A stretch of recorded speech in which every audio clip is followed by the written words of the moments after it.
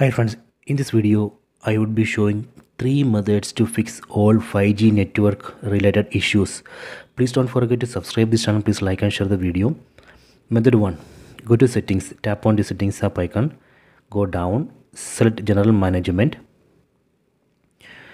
go down, set reset, go down, tap on reset mobile network settings, then tap on reset reset settings, tap here, again tap on reset button, done, network settings reset. Okay, after this operation you can check the 5G, that should work. This is a method 1. Let me go to method 2. Method 2, again go to settings, tap on settings app icon, go to connections, tap on mobile networks, and here we need to tap